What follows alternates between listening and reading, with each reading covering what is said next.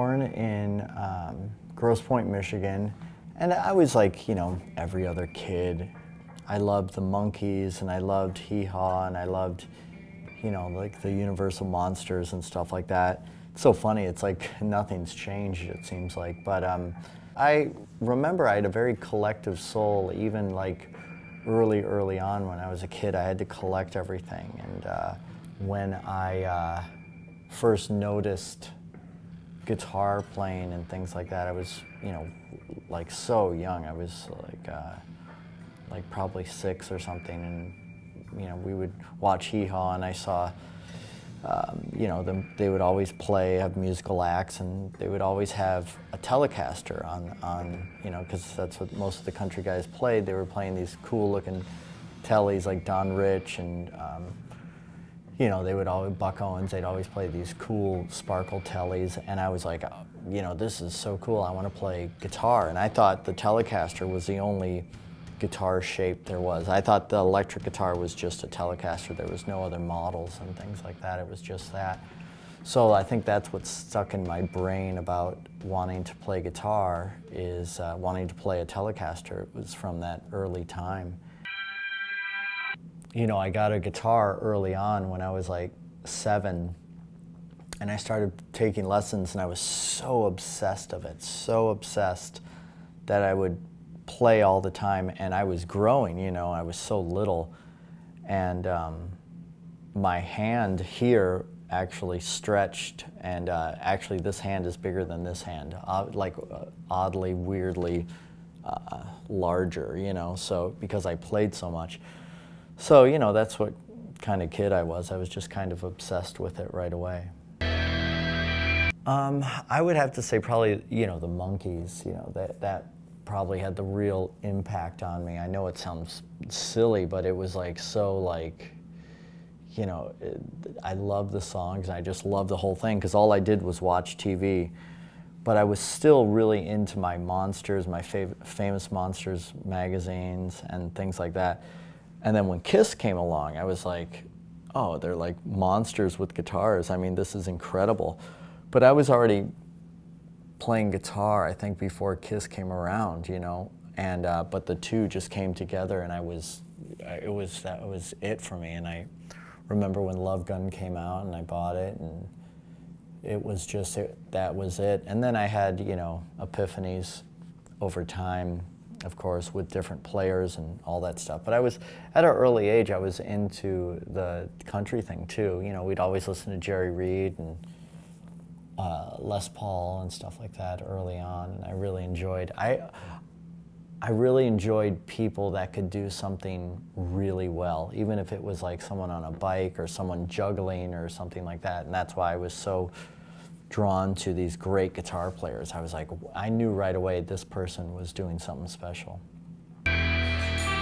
That's the thing I love to do, is I love to learn, and just always I'm learning something new pretty much every other day or every 3 days. I'm learning something new, and I think it's so important. So it's never really stopped. I just really have a passion for learning, and because I wanted to be a session musician when I was young, and you know, I knew what I wanted to do, and I just wanted to be a session guy. I never really even dreamt of being a, you know, a famous musician. I think it was too far beyond my dreams. It was like becoming a superhero. It was just too far out of reach. So I just was like, I just want to be a session musician, and that's why I learned like all these different styles, because again, TV, there was like this show like called Session Man or something, this movie, and you know, this guy would just come in and play, and it was just, I was like, wow, that's what I want to do, you know, and that's really what I was doing when I moved to LA. I was just a session guy, and I played, you know, for 20, like, I'd say like 50% less than everyone else. And I would do it really fast, because they want to get you in and out of there. And I would do it for cheap, and so everybody was using me at first, you know. Let's see,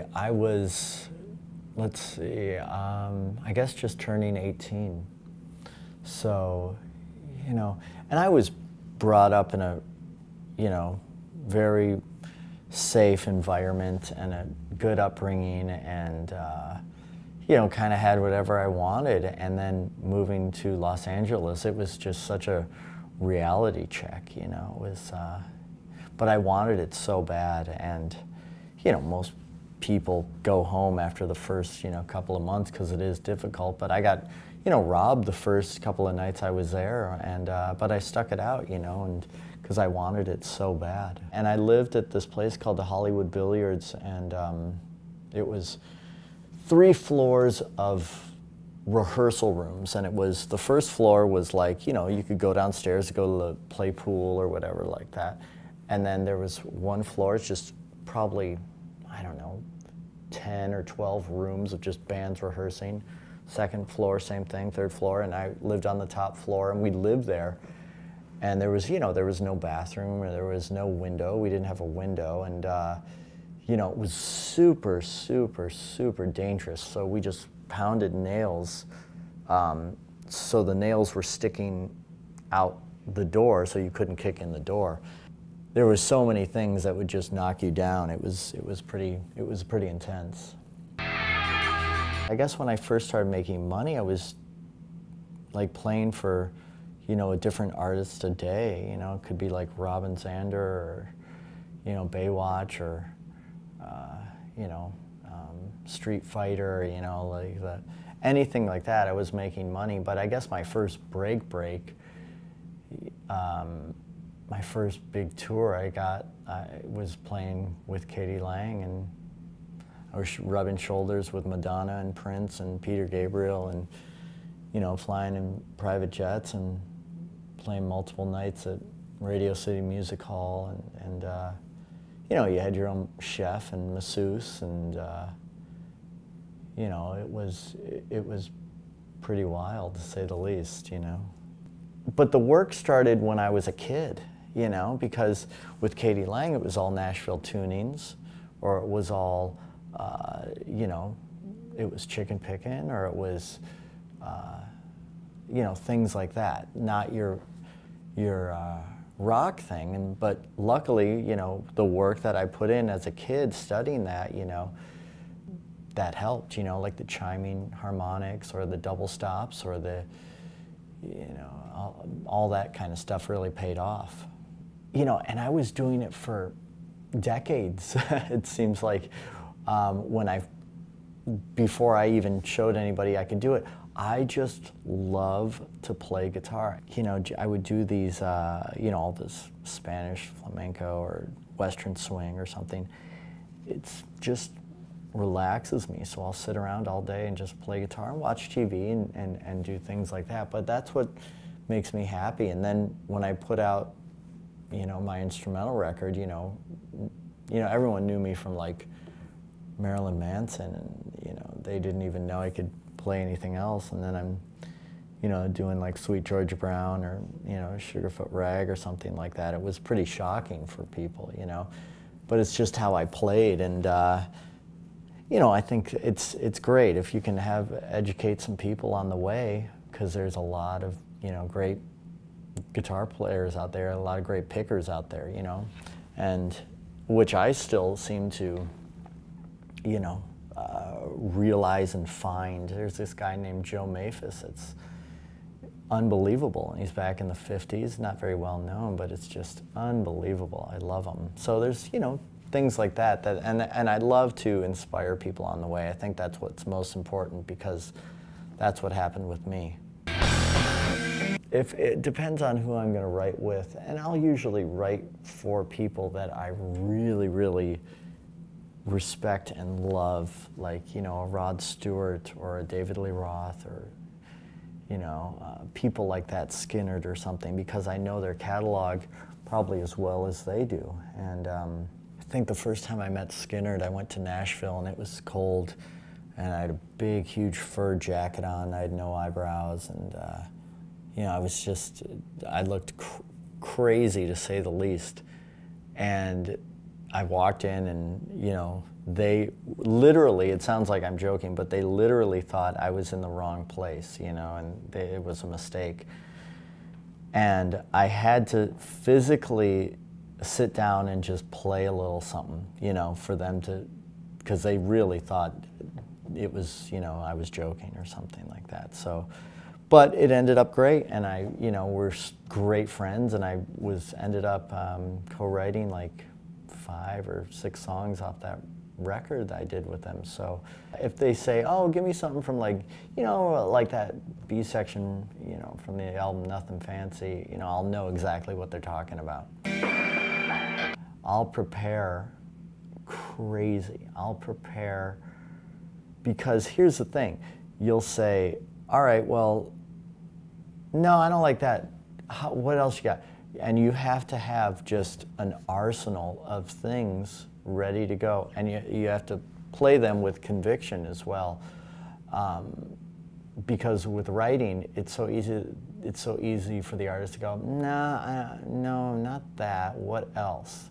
No, because that's not really what I'm looking for, you know. So you have to be very well prepared and ready for anything. Scoring is very, very, very difficult. I did scoring before on movies, but my first full-length movie, The Lords of Salem, it's very, very difficult. There's, I did like 60-something cues of music, and you know, these are little pieces of music, and it's, you know, it's very, very difficult, very time-consuming, and I mean, that's a lot. Those are like 60 little songs. I mean, that's a lot. There's a lot of music, and sometimes, you know, it's just, you know, no time signature, or there's no key signature, or sometimes there are these big orchestra pieces. So it is a lot of work, but I love a challenge. And, you know, it's kind of how I look at it. It's music that people don't listen to, because it's not supposed to distract you. It's supposed to help the movie, but it's not supposed to distract you. Once it distracts you, it's you're not doing your job. Like Rob will say, oh, we're looking for something like this or like that, and that helped a tremendous amount, because he would have these cue sheets for me and have notes what he was looking for. And this next film that he's doing, 31, he's going to score it with me, so it's going to be so easy, because, you know, he's obviously the director, and he'll tell me exactly what he'll want, you know, so it'll be great. Oh, God damn it. Can you cut that out? The guitar collection, let's see, started, like I said in the beginning of the interview, I have a very collective soul, and I don't know if it's a good thing or a bad thing, but man, you know, I think it started, I collected these Kiss posters, because everything is from when you're a kid, you know, if it's comic books or baseball cards. But I would collect, you know, I had these Kiss posters when I was a kid, and, you know, this was like before even eBay, I think, you know, but I knew that these posters were worth a lot of money, so I started like buying these Kiss posters, and then I got more aggressive into it, and then I would get their venue posters, which were really hard to get, and they're super, super expensive. So, you know, I just would have, I had this massive, massive poster collection. It was huge. And then I just, you know, pretty much had everything, and I was doing it for so long, I was like, you know, I'm going to sell it now. And I sold it for such a massive, huge amount of money. And that's when I bought my first vintage guitar, and it was a 1966 Fender Esquire. And I bought it for such a low price at that time, and it's just escalated beyond belief. And so I just started buying with this money from the Kiss posters. And I just love it. You know, I have, you know, tons of guitars, like Les Pauls and, you know, name it, I have it, you know, but I just mainly collect the old Telecasters, but I have tons and tons of others, you know, SG, Firebird, any guitar you can think of, Strats, but Telecasters are my love, and I'll started because I'm so obsessive. I start from the very first year, 1950 Broadcaster, and I go to about, you know, like through the 80s and things like that. So I'm pretty much have one from every year. But now I'm getting all these, like, because I have a lot of them. So now I'm getting all these different colors and things that go with this, or, you know, upgrading a little bit. But it's a great, man, it's such a fun thing to collect, because it's a great investment, you know. It's such a great thing, because you could play these things, you record with them, and, you know, the history and the knowledge of it is unbelievable. Unbelievable, the history of these guitars. It's great. It's got to be all original. The only thing that has to be changed on it is the string, so it's got to be all original. And I have these, you know, I can tell pretty well. You know, I can look at wiring, or I could look at lacquer, and I could look at wood grain, or screws even. Then, if I like how it looks, then I'll take it to these real experts, you know, and that are just crazy experts, that they could tell certain plastics or something like that. And that's what it goes to. Most people who I deal with are 100% on the level. They'll be like, yes, this is original, and, you know, the guy is telling the truth, and blah, blah, blah. So it's worked out really well for me. But there's some horror stories out there that people they think they're getting a great deal, and they don't. I never really got a great deal, like, oh my God, I found this incredible thing for this much money and it's worth this. I never really got that. You know, it's great because a lot of them, there's certain places that are in crates, and they're really expensive ones. And I have them 3 stories, you know, 3 crates up. So if there's any floods, like, oh my God, that poor flood in Nashville, you know, that just ruined all these amazing guitars. So I have them way up high, and they're all insured and stuff like that. So yeah, I have, and then I have ones at my house that I just play. You know, I just will, if I'm getting ready for the tour, I'll just knock it out, you know, play them. But then I got the house robbed, but luckily none of the super expensive guitars were in the house. I don't know, I always wanted to use just a regular Fender heavy pick, you know? And it's funny because my picks, I really get into my picks too, you know? People love collecting the picks. I have all these crazy picks, and I change them every tour and things like that, you know, like, you know, there's a Eddie Munster, and I have all the Munsters or something like that. So people really get into the picks, and I think, you know, that has a great deal to do with it. And yeah, but my pedal board is just, you know, I use Boss Effects, and I have one wah pedal, but I pretty much just use that on one song. So if I didn't have it, you know, it's not like the show couldn't go on, and then the heads, the Marshalls, you know, I use 900s, I have a couple 800s, but here's that Collective Soul again. It's so ridiculous, but I have like a, you know, all these different colors, and I have like a red head, and a white one, and a blue one, and a yellow one, and a purple one, and a pink one. I just bought a Fawn 78 head, which is like a tan, just a couple days ago. So I loved all the different colors. It just looks ridiculous. And when we play the festivals, everybody always likes to come up and look at it and stuff. It's, you know, it's pretty cool.